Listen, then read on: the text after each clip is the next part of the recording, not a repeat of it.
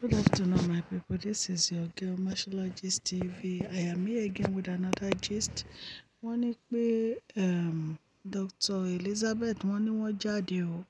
Wọ́n ní wọ́n sọ fún kabiyesi pé nǹkan tí kabiyesi ṣe nígbà wedding nìyẹn pé kí kabiyesi má ṣe mọ́ láíláí sí àwọn.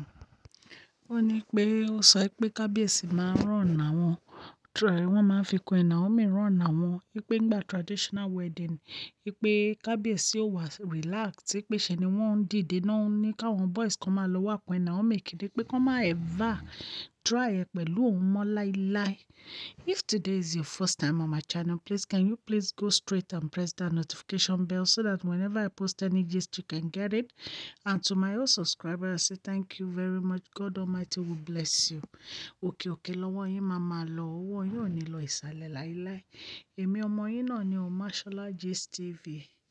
God bless you. So ó tẹ̀síwájú, ó ní nǹkan tí òun ò fi fẹ́ wá sí palace nìyẹn wípé because òun ti ń gbọ́ gbogbo nǹkan tó ń ṣẹlẹ̀ wípé nǹkan tó ń fi sẹ́ pé òun ò fẹ́ wá sí palace nìyẹn wípé kábíyèsí pé wọ́n máa ń fi Queen Naomi wọ́n máa fi ń rub back àwọn ni wípé so òun ti decide pé òun ò ní wá sí palace.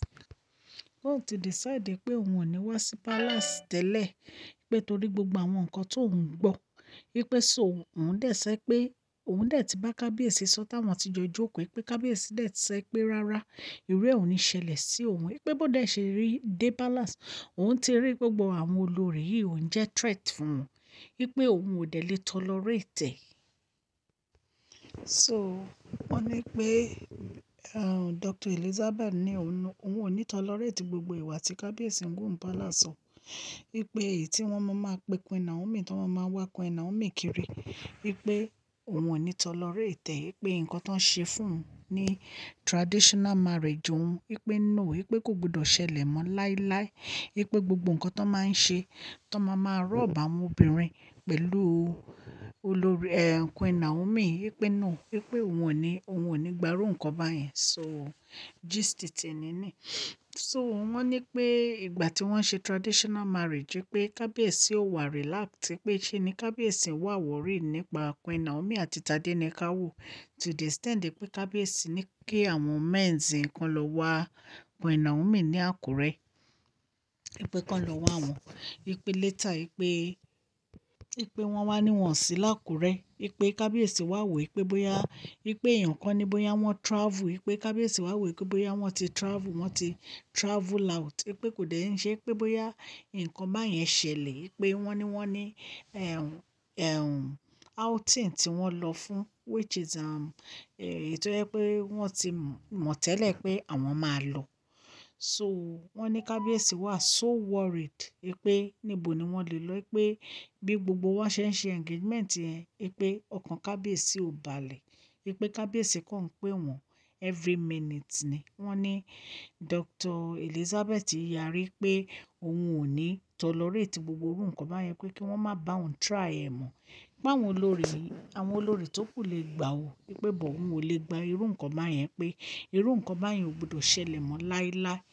So ẹ̀yin èèyàn lé gist àgbọ́n níta ní ká wá sọ fún yín o ọ̀rọ̀ rèé o àti ẹ̀ mọ nǹkan tá a máa sọ sọ́rọ̀ ìbáyìí because kábíyèsí ló fa wàhálà ìfúnra wọn jẹ́jẹ́ ni wàhálà dúró tẹ́ lọ mú wàhálà tẹ́ mú wá sínú palace yín.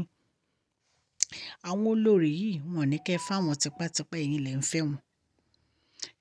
Dr. Elizabeth ò ní kẹ́ wá fún ẹ̀yin lẹ́ nàgà síbi tí ò yẹ kẹ́ nàgà sí ó ti lọ fún rẹ̀ fúnra ara yín lẹ́ tó lọ mú padà wá. So right now kí lẹ fẹ́ ṣe kábíyèsí mọ́mì Tadenikawo ẹlẹ́ẹ̀níyànda ẹ̀kú lọ Dr. Elizabeth lòun ò ní gbà kẹ́ máa rọ́ọ̀bù òun kẹ́ máa fi Naomi kẹ́ máa fi rọ́ọ̀bù òun. So kí lẹ wá fẹ́ ṣe báyìí o kábíyèsí ṣé ẹ fẹ́ yọ̀ǹda Queen Naomi kan máa bá tiwọn lọ ni àbí ẹ lè yọ̀ǹda Queen Naomi kan máa bá tiwọn lọ.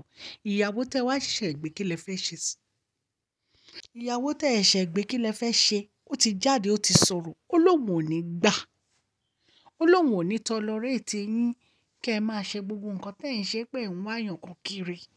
Ó lóun ò ní gbà. Ẹ̀yin dẹ̀ lẹ́sẹ̀ pé kò ní gbé palace, wípé kò ló máa gbé. So kí lẹ wá fẹ́ ṣe báyìí kábíyèsí? Ọ̀rọ̀ ló délẹ̀ yìí. Ẹ rò dáadáa o. Ẹ tún èrò yín kẹ́ ẹ tún rò dáadáa. Because irú ọ̀rọ̀ yìí ó gba rírò. Ó gba rírò seriously kábíyèsí. Nǹkan tẹ́ fẹ́ ṣe báyìí mi mọ̀. Ṣùgbọ́n ẹ rò dáadáa. Kẹ́ ẹ dẹ̀ gbé ìgbésẹ̀ yẹn. Kẹ́ ẹ gbé ìgbésẹ̀ yẹn, kẹ́ ẹ gbé kíákíá. Ọlọ́run á wà pẹ̀lú yín o. So ẹ̀yin ará ilé ìta gbọ́n ni ẹ̀ta ní ká mú wá fún yín o. Ẹ kú Sunday o. A fẹ́ lọ sùn báyìí, oorun rere la máa sùn, a máa jí láyọ̀, a máa sùn láyọ̀. Ní agbára Ọlọ́run. Èyí tẹ́ ẹ ti subscribe, ẹ lọ subscribe o. Ọlọ́run á bá mi gbọ́wọ́ ní sókè o. Ọwọ́ yín ò ní kan sàlẹ̀ àpò. Ọlọ́run á nífẹ̀ẹ́ gbogbo yín o. Bí ẹ ṣe ń subscribe, ten like, ten share. God Almighty will bless you all. I do appreciate you all. Thank you so much for your love. God bless you. Ó dàárọ̀ o. Ọlọ́run á jí wa rí o.